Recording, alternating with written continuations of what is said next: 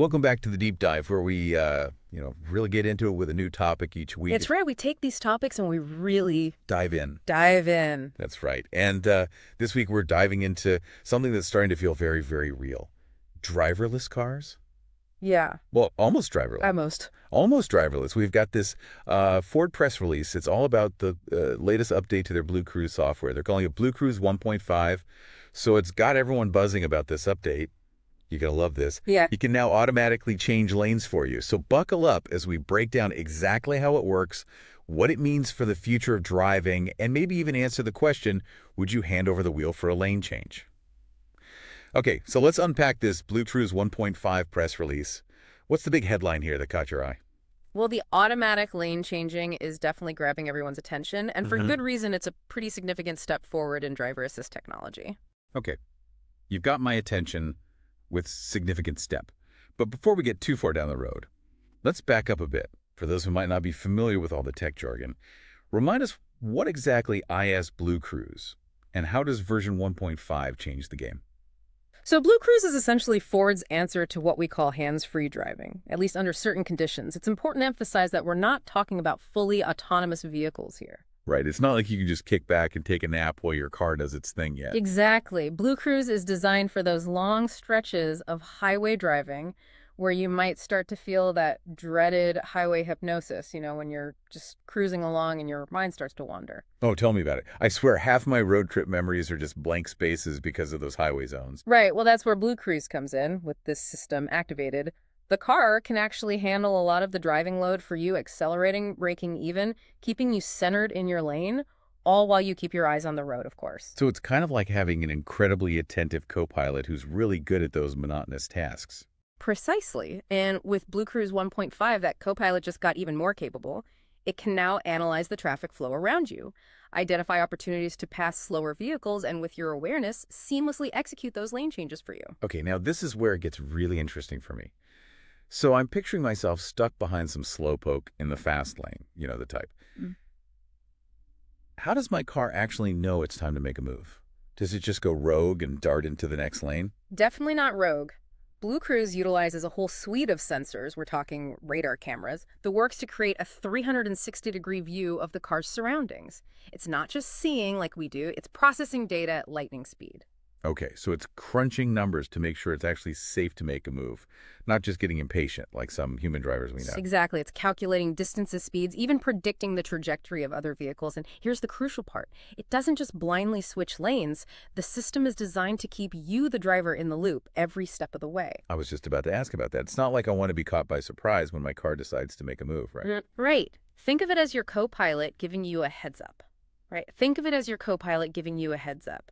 You'll get a visual alert on your dashboard, an audio signal, letting you know that BlueCruise is about to initiate a lane change. It'll even tell you why it's making the move. Okay, so I'm not just along for the ride. I'm still in control. Absolutely. You always have the final say. If at any point you feel uncomfortable with the lane change, you can easily cancel it. Just tap your turn signal in the opposite direction or even touch the steering wheel and BlueCruise will back off. It's like having a co-pilot who's constantly checking in with you. Hey, I'm thinking of making a move here. You good with that? Precisely. And Ford's internal testing suggests that this technology is already quite sophisticated.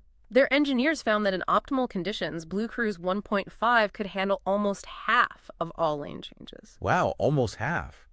That's wild. It's easy to get caught up in the nitty-gritty of how this all works, but I want to zoom out for a second. Yeah. What does this tell us about the future of driving? Yeah. Are we all going to be sipping coffee and reading the news while our cars whisk us to our destinations? Well, it's certainly a compelling vision, isn't it? And while we're not quite there yet, this technology is definitely a step in that direction. It seems like Ford is betting big on this vision, too. I mean, they're rolling out BlueCruise 1.5 in their 2025 Mustang Mach-E first. That's not exactly your grandpa's sedan. No, you're right. It's a savvy move on Ford's part. By debuting this technology in an electric SUV like the Mach-E, They're positioning themselves at the forefront of two major automotive revolutions happening simultaneously. Electric vehicles, A&D, autonomous driving. It's like they're saying, hey, if you're the kind of person who's excited about the future of driving the Mach-E with BlueCruise 1.5 is for you. Precisely. It suggests they're targeting early adopters, those who are comfortable with technology playing a more prominent role in their driving experience. And speaking of driving experience, Ford's press release had some interesting tidbits about how people are actually using BlueCruise in the real world. Oh, yes, the user data. That's always fascinating to see how theory translates into practice. What stood out to you? Well, for one, it seems like people are already pretty comfortable handing over some control, at least for shorter trips. They found that about 77% of BlueCruise trips in the U.S. were under 20 minutes long. That makes sense. For now, people seem most comfortable using it for what Ford calls highway drive time.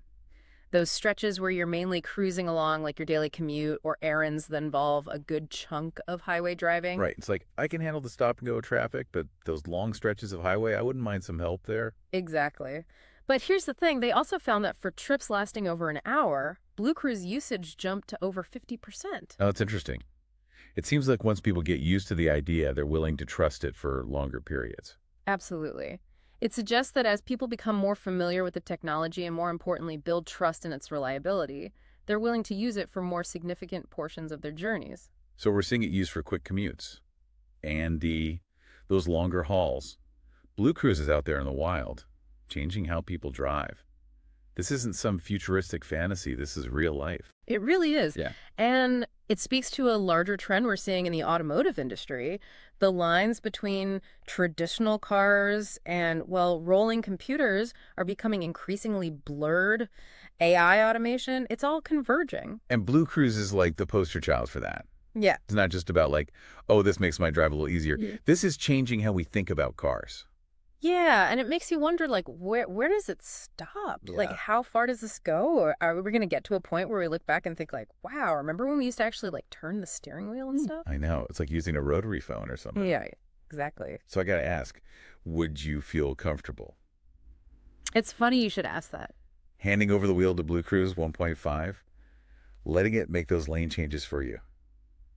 I mean, honestly, I'd be lying if I said I wasn't at least a little bit nervous about it. Yeah. It's one thing, like you were saying, to sort of understand how it works Right. in theory, but To actually do it. to actually take your hands off the wheel and trust the car to do the right thing, It's a big leap. it is a big leap of faith. Yeah. But at the same time, who knows, maybe in a couple years we'll all be like, wait, you still drive yourself? That's crazy. I know, right? Like, what are you doing? Remember when backup cameras were like, whoa, Yeah. the future? Now I can't imagine having a car without one.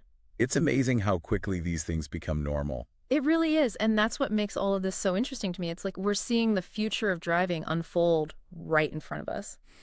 Well, that about wraps up our deep dive into the world of BlueCruise 1.5 and the future of driving. We covered a lot of ground today, from the nitty-gritty of how automatic lane changing works to the bigger questions about our relationship with our cars. Yeah, it's been fun to dive into. But remember, the conversation doesn't end here. We want to hear from you. Would you feel comfortable letting BlueCruise 1.5 take the wheel for a lane change? Head over to our social media pages and tell us what you think. And if today's deep dive has sparked your curiosity, don't let the learning stop here. There's a whole world of information out there waiting to be discovered. Until next time, happy driving, everyone.